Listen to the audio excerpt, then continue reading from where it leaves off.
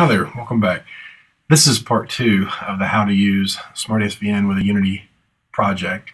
And in the first video we talked about, if you've never used SmartSVN to connect to a SVN repository and download that to a working copy to your working machine.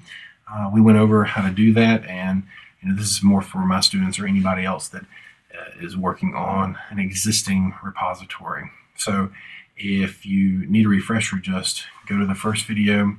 I'll put a link to the first video in down below at the video description of this one, just in case none of you have seen it yet.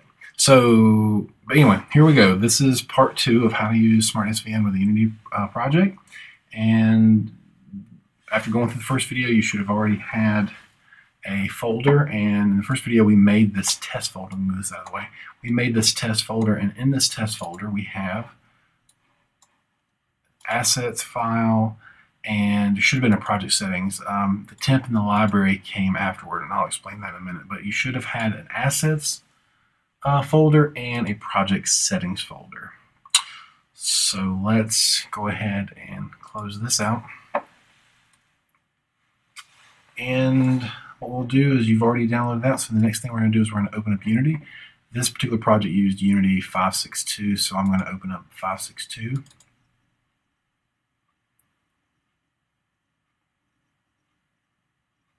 And what I'm going to do is I'm going to show you that you can open this up, you can make changes, and I'm going to show you how to submit those changes to the SVN repository. All right, so we're going to open. I've already opened it once, but I'm going to show you again. You can just hit open here, and then we'll point the desktop. I think I called this test, and then we're going to open test from here. So the cool thing about using SVN is that there's all kinds of different ways to do version control with Unity, or really any project. It doesn't have to be a Unity project. We use SVN mainly because it's free. I use Visual SVN, which I think I may do a video on how to set one of those up later. But I have a server that I set with Visual SVN Studio. That's a free Microsoft server, and I think you can buy an enterprise edition, but for small teams like we have, this is perfect. And you can link that up, and it will allow you to administrate users and look at all the revisions in a certain project. So, all right, so I had made this sample project. There's nothing much to it. There's a main camera, there's a directional camera. I think I've got a main scene. I'll open up the main scene. And then I put in a sphere here. But let's say you download this, you have a version of a project, you open it up, and then you want to make changes, you want to submit those changes. So let's do a few things right now. First of all, what we might want to change is we might want to add, I'll do 3 changes. I'll add a game object, I will edit an existing script, and then I will add a new script. So the first thing let's do, let's go ahead and let's add another game object to, actually I want the sphere to be outside. So one change I did, I took the sphere and I moved it outside of the main camera. And then I'm gonna right click, and I'm gonna add a 3D object, and this time let's add a cube. Keep it simple. Okay. And we can always move this cube so that it is in front of my camera, not hidden. And there you can see that. And so now we've added a new game object. So that's cool. We added a new 3D object. Now let's edit this C# script. I have a C# script that I've called yes. Don't ask me why, I just did. So we're gonna double click on that and open up our editor. And then we'll just add, I don't know, we'll add some code, maybe a line or 2.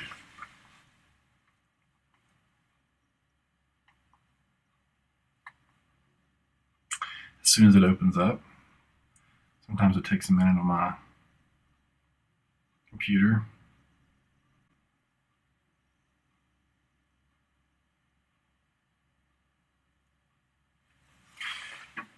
Okay, sorry about that, guys. So I'll pull this over so you can see. And when I made this script, I didn't really make it for anything, just to show that you could put a script up there. But I'll make some changes. Maybe I'll add, let's add some variables. Let's add a public int I, and then in this I, we're going to set it equal to, we're going to declare it and set it equal to 0. Oh, forgot about that.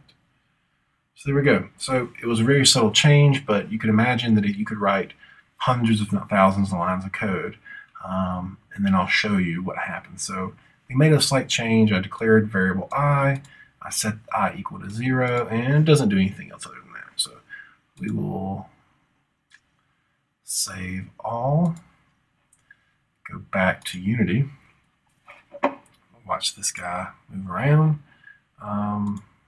Looks like everything's okay. We're gonna clear that. And okay, so it compiled. It looked like it's gonna run fine. And then next thing we're gonna do is I'm in my assets folder. I'm going to right click and I'm going to create a C# script. And we can name this script new, well, actually, since the first one's named yes, let's do this one, yes_2. And we'll hit enter. Okay, and then we have just your standard, you can see here, your standard thing. Gives you your start and your update. And so yeah, so there we go. So just to recap right quick before we go into SmartSVN, we open up the project. We already had a sphere, so then we made a cube, right, as we can see right here. And then we opened up the yes script, and we changed, we declared an integer, and we set the integer equal to 0. We saved it, and then we created a new script called yes_2. So we made 3 changes. Now, what we'll do is we'll save. So what I like to do is I like to save scenes, and I like to save project. Now, this is a really important note. Next step we're going to do is we're going to open up SmartSVN, and we're going to commit our changes. But one thing you have to do is you have to close out of Unity. If you don't, it retains these temp files that can become really big, and we don't need to send the temp files to the server. These just get built whenever you open up Unity.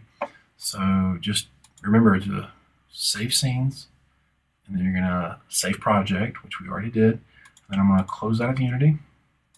So I'm going to quit. Okay. You can leave your editor open if you want. I'll go ahead and close out of it, but you could leave it open. Main thing is you quit Unity. Okay, so now let's open up SmartSVN. And a couple of things we want to do. If this library folder shows up, you want to ignore it.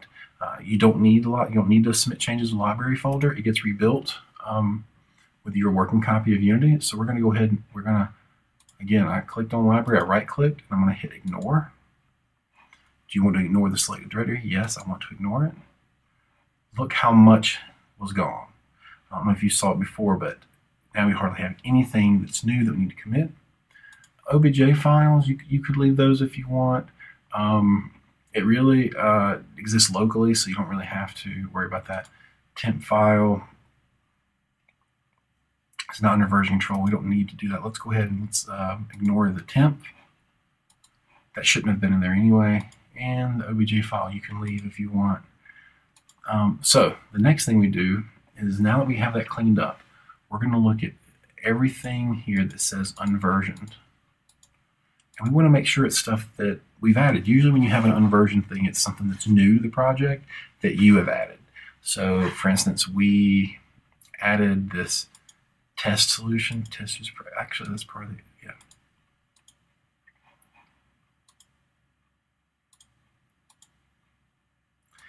And then we added this C#. You don't really need that, but we'll leave it in there for now. But you really, the yes2 is something that was new, and the yes CS we added, and then we modified these things in Unity. We modified the yes .cs file. Remember, we added the int and we set it to equal to 0, and then we also modified the we modified the scene in Unity. That is where we added the cube and we moved it. So that contains that change. So all these look pretty good. So what we're going to do is we're going to hit update. So we want to update any changes. And then this also sets the head of your version control back to the head. Sorry, that's probably not the best way to describe it, but initially that's what it does. You don't want to have it out of date or you'll get an error, and it'll let you know, and then you can go change it. So we update. We're going to highlight all the inversion things. So I'm going to click here. I'm going to shift. I'm going to click again. And I'm going to hit this add button right at the top. And if you look down here, it showed you as they were being added. Now that we got those added, we're going to make sure and click the root of our directory, and then we're going to commit.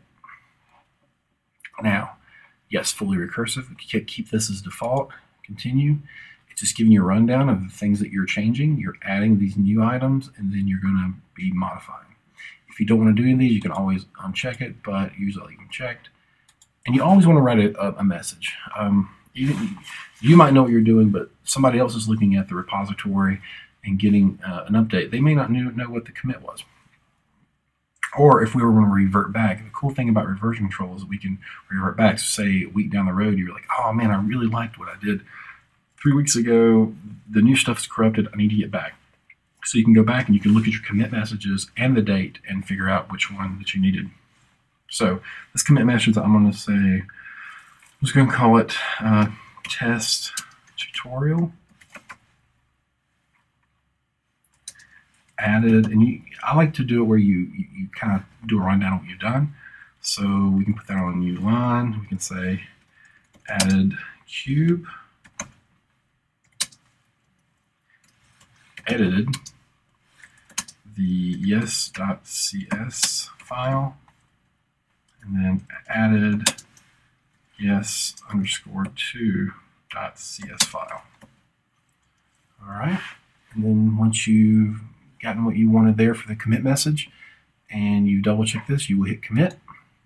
If you look down here, it shows you that everything was committed, and now we are on version 2, or revision 2. So as you can see, we were on version 1, now we're on revision 2. And every time you do an update, so if you look up here, you should be on test 2. We can always do another update just to make sure. And yes, we are at revision 2. So that's how you make changes to your project and you submit. And now when, say, another person in your team or you go to a different computer, you can pull from the repository and have the latest working copy. So yeah, that's it. Again, a recap, what we did is we in the first video, we went through and we set up SmartSVN to work with SVN server. We downloaded a working copy of a Unity project. And then this tutorial, we opened up the Unity project and we made a few changes, and then we committed our changes to the repository. And look out for some new videos. I may be making more for when there's errors in SmartSVN, or even setting up visual SVN server. Oh, one other thing, always make sure that you do update, add, and commit. That is key. Again, if you have any questions, make comments on the video or shoot me an email. And thanks again for watching. Have a good day.